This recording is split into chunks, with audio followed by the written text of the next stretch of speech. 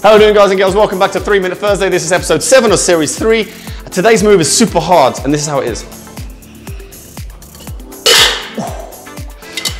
Now, the reason why this move is so hard is because you're throwing two objects to one position to catch them in one hand.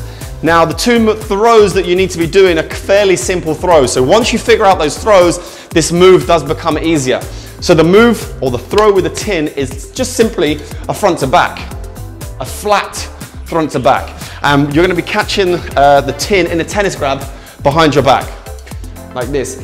The better you get at this move, you can start adding spins, okay? But to start with, just do it flat, like that.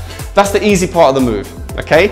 The throw with the bottle is an over the shoulder, the same kind of throw that you would do with a handstool, okay? The same amount of spins, a spin and a half, but you want the base of the bottle to be coming down here where the shaker is. So you want the throw to be here.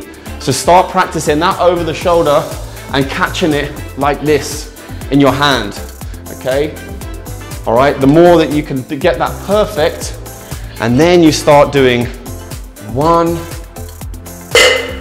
2, dropping it on the floor, okay?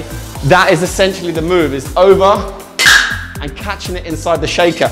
Now, also the difficult part about this move is, you may have seen this move done before like this. So you're holding the beer grab with the tin, okay? Which is also difficult. The way we're doing it when you're catching it in tennis grab, the reason why it becomes difficult is because you can do little pinches on your skin. So please practice this with a plastic bottle to begin with, because if you start hitting it on the edge of the tin with a glass bottle, it can break, it can cut you. So please be prepared and practice with a plastic bottle to start with. But it is all about getting those throws perfect. So, flat throw we're doing. 1, 2. You'll see how the bottle isn't going super high, okay? You can do it higher if you want to. The better you become at the move, you can do double spins, triple spins to make this move look a little bit more extravagant. But just to start with, you just do 1 behind the back, over the shoulder, and you'll see I'm moving my body as to where the bottle is. If I throw the bottle too far back, I need to move my body back over here. If I throw it too far forward, I need to twist around a lot more to move my arm over there, okay? So when you start putting it together, okay, it's gonna become confusing because you have an object coming this way and you have an object coming this way, and you have to link them all together and catch them in your weak hand, because you're gonna be throwing the bottle with your strong hand, you're gonna throw in the tin with your weaker hand, okay? And you need to make sure that you're throwing those correctly to be able to catch it correctly. I have said this before in another video, but I'll say it again, and I'll probably say it in the future.